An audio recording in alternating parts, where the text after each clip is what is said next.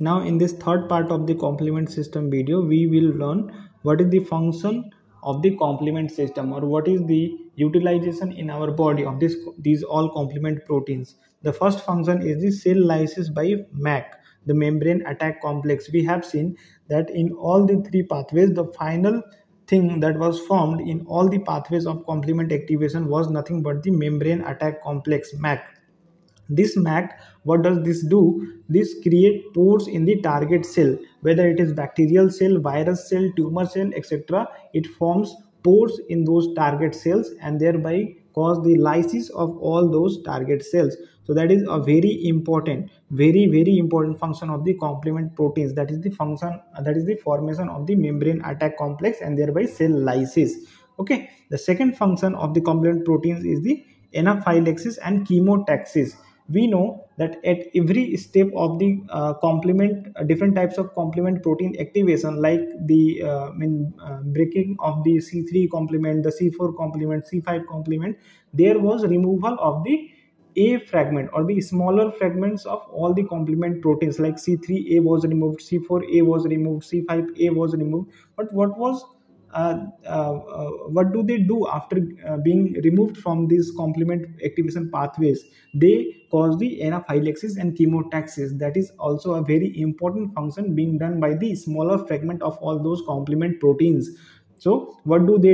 They cause the lymphocyte attraction. These smaller fragments or the A fragment of the complement proteins cause the lymphocytes attraction. Plus they also bind to the receptor of the mast cells and thereby cause the degranulation of the mast cells, releasing histamine, serotonin and other inflammatory mediators.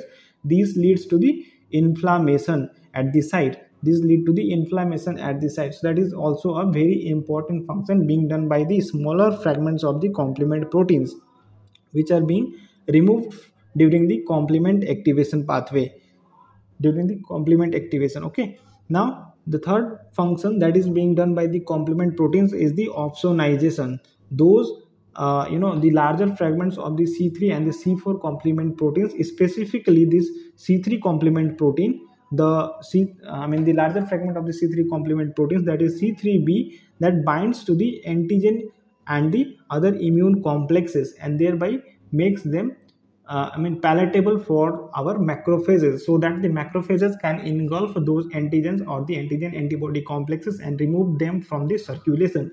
Thereby they help in the opsonization of the different substances and the pathogens or the immune complexes and the antigens.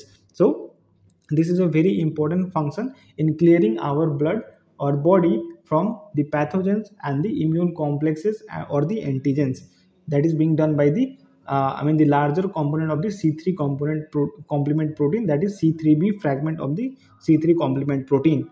Next important function that is being done by the complement proteins is the removing of the immune complexes from the blood.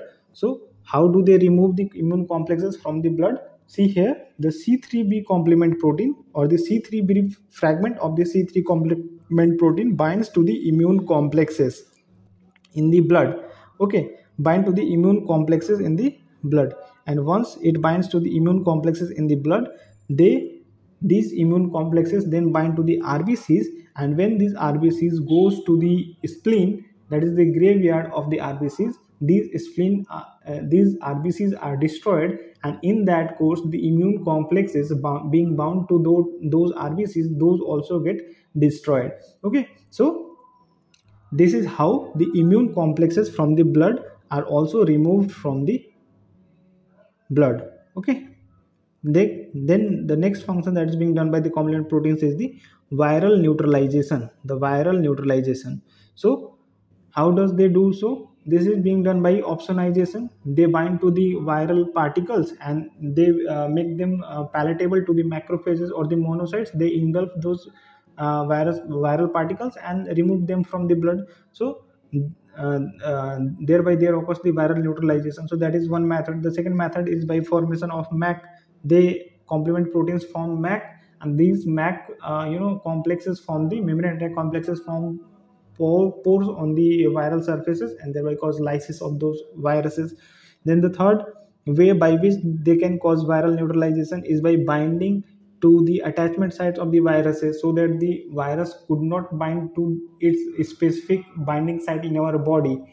Okay, so just making it unable to bind to its specific habitat, we can neutralize the viruses by these complement proteins. So this is how the complement proteins are helpful in many ways for us in our immune reactions. Okay, so this is by this we come to the end of the complement system chapter.